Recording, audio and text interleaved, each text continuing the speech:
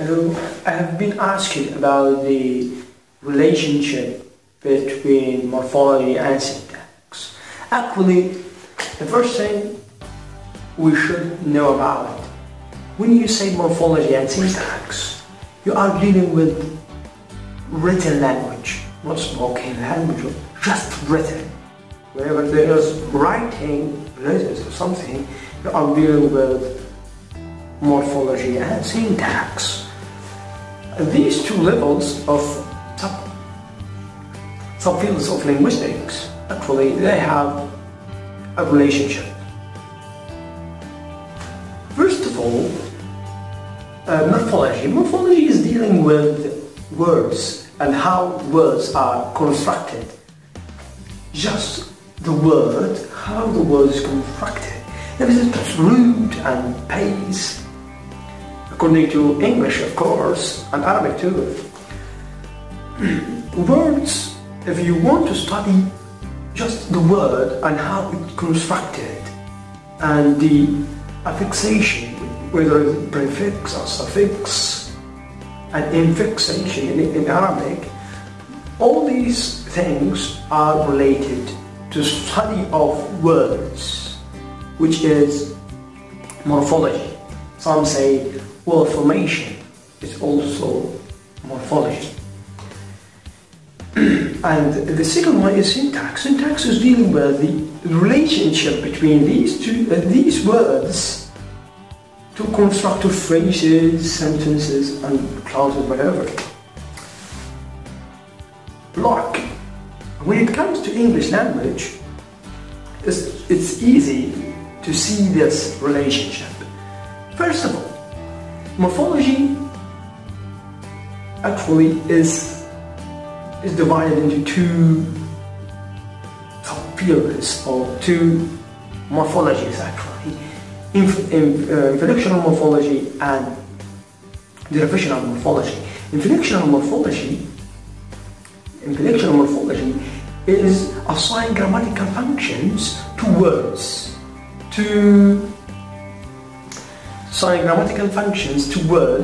to make sentences and phrases. So the direct relationship between inflectional morphology and syntax. Okay, we know all about the gender, case, number, person. All of this have been assigned by inflectional morphology to syntax to build sentences and phrases. But the derivational morphology, it actually builds the already blocks. Blocks means the categories of words like nouns, verbs, adjectives, adverbs, prepositions, whatever.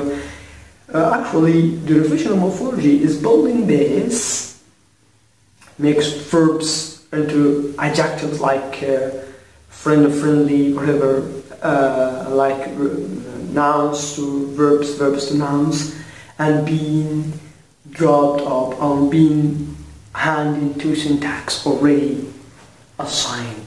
So here, the relationship between morphology is divided into two. Inflectional morphology is in direct relationship with syntax, actually. Some say that the sentence interpretation in English is actually the head of the sentence in English is inflectional morphology, because it is the boss or the master who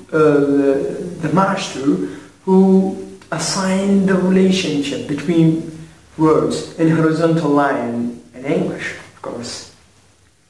So to sum up this relationship, we can say that the two morphologies, actually, the inflectional morphology is in direct relationship to syntax, because it is the master of a sentence to be interpretable or to be comprehensible, as I said before. So, inflectional morphology assigns the grammatical functions to words to be ready to make sentences and to make phrases and sentences in syntax. Okay, and the reflectional morphology is just sitting there, making these blocks, new words, new, actually, to be more precise, new categories of words to be ready to put in the sentences or phrases.